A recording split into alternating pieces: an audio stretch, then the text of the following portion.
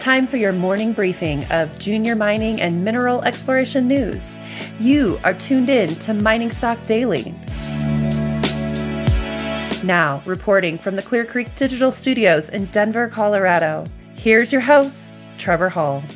Good morning, everybody. Welcome into Mining Stock Daily. This is Trevor Hall. It's Monday, September 13th. Happy to be back with the morning briefing with you. After getting driven down over $30 last Tuesday, back below $1,800, gold spent last week in a trading range between $1,784 and $1,808. But it was pushed down aggressively on Friday to close out the week at $1,788, October basis, $46 from the previous Friday. Silver was hammered down over $1 last week to close at $23.79, December basis, down from $24.81 the previous Friday.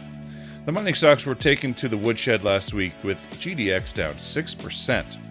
The Mining Stock Journal said that sentiment towards the sector is as bad as it's been since the bull market resumed in late 2015. Barring the possibility of a stock market accident, which takes everything lower, the poor sentiment is likely a strong contrarian signal. For now, the Mining Stock newsletter is advising subscribers to hold their cash until there's further clarity on the direction of the Fed's monetary policy and on the stability or instability of the stock market. We'll get to the news out of the miners and explorers here in just a moment, but first a quick mention of today's sponsor. This Mining Stock Daily Morning Briefing is brought to you by Integra Resources. Integra Resources is advancing the past-producing Delamar project in southwestern Idaho. The company has continued to demonstrate resource growth and conversion through greenfield and brownfield exploration and plans on delivering a pre-feasibility study in Q4 2021 to further de-risk and advance the project towards permitting. Integra Resources trades on the TSXV under ITR and the NYSE American under ITRG.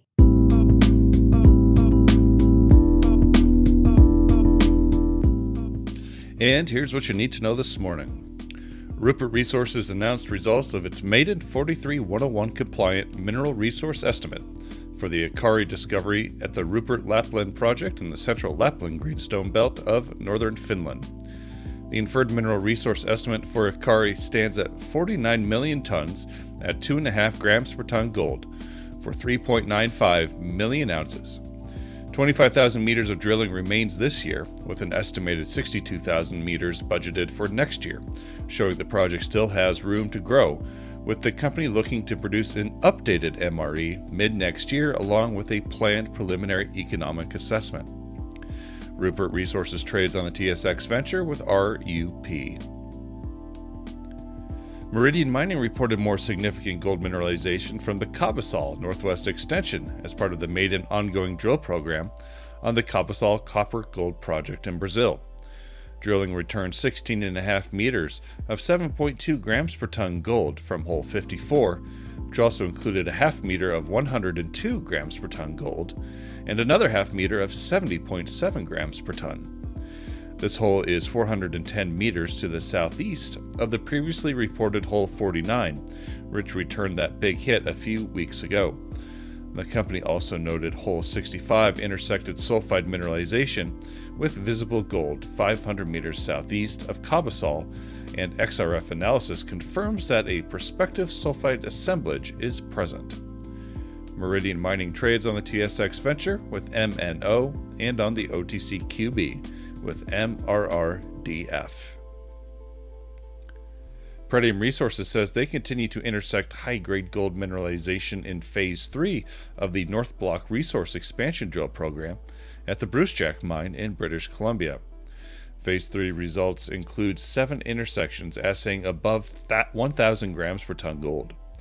Drill hole 3255 assayed 493.2 grams per ton gold over 15 meters, including 7,360 grams per ton gold over 1 meter. Drill hole 3242 assayed 676.8 grams per ton gold over 7 meters, including 3,150 grams per ton gold over 1.5 meter. One drill hole from each drill fan was extended to test the exploration potential to the north of the North Block Zone. These extended holes intersected stockwork veining and high-grade gold mineralization along trend from the West Zone. An intersection from drill hole 3252 assayed 3,660 grams per ton gold over 1 meter at 330 meters downhole. Pretium trades on the TSX and the NYSE with the symbol PVG. Argonaut Gold says they continue to discover gold mineralization in 3 distinct veins, north, central, and south, below the El Creston open pit at its La Colorada mine in Sonora, Mexico. Drill results reported today included 38.1 meters of 9.1 grams per ton gold and 126.6 grams per ton silver. And there's 22.9 meters of 6.7 grams per ton gold and 30.1 grams per ton silver.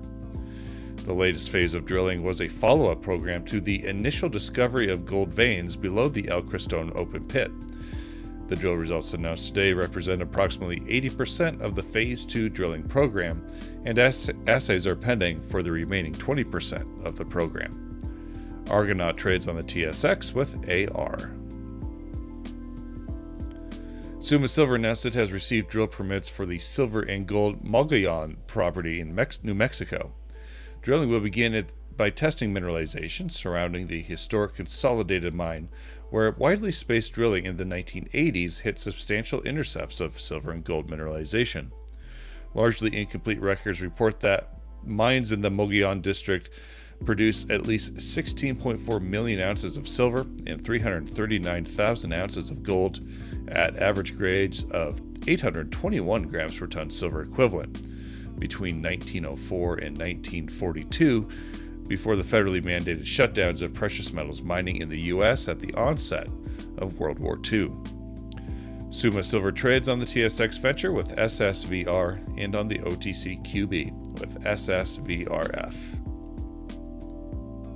That's it for the news briefing this morning. We do have a number of interviews still outstanding from the Beaver Creek Precious Metals Summit that we will be sharing intermittently throughout this week, so do stay tuned for that, along with some more market analysis that I have on the docket.